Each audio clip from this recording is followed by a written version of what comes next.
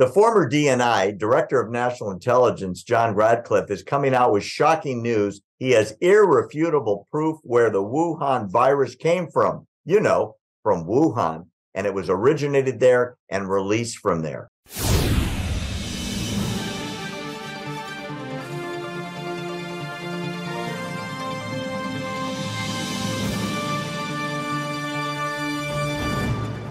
Let's go to China for a second. China. The former director of national intelligence, which, you know, is supposed to be the most informed guy in the United States in terms of international intelligence, is this guy. It's John Ratcliffe.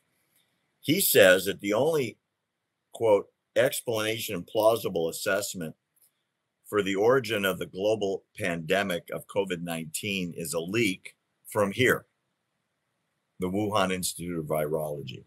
He says there is numerous intelligence and diverse and unassailable, meaning 100% proof positive, that this is where the pandemic came from.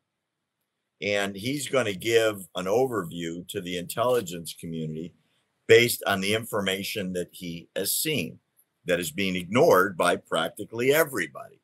When John Ratcliffe comes out and says this, that the evidence is freaking overwhelming, why isn't this world headlines?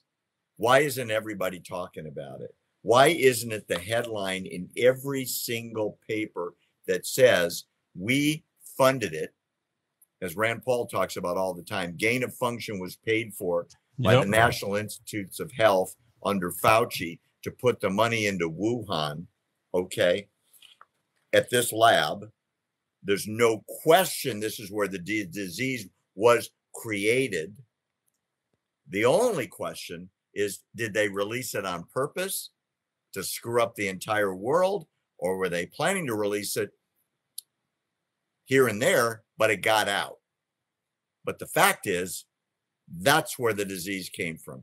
And this is not world headlines, even though it's a fact. What should we be doing now, Will, about what John Ratcliffe, right, this guy has now released as fact?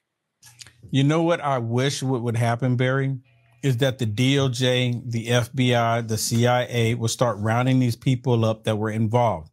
A lot of people don't remember that Nancy Pelosi and other predominant Democrats showed up in China just months before all of this went down. And then when it started going down, Nancy Pelosi and again, other predominant Democrats went to Chinatown in the United States of America saying, Trump is crazy. There's nothing wrong. Look, we're here in Chinatown. We love the Chinese people, blah, blah, blah, blah. But they never released a transcript of her discussions in China when she was there. Why not? And that's what's really mind blowing to me. No one's asking. They're not even asking. It's like, you don't ask that because you don't need to know. That's highly classified. Apparently so.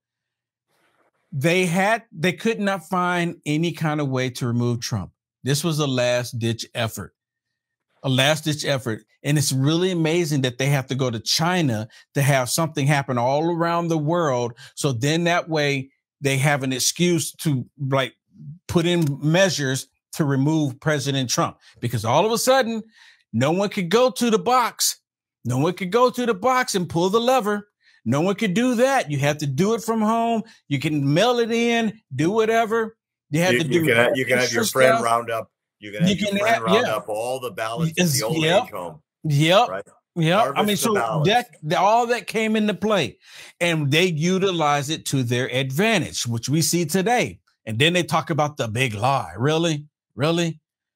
We're talking about a group of people that would tell us a man can become a woman, but yet we should believe them on everything else. Make it make sense. I can't.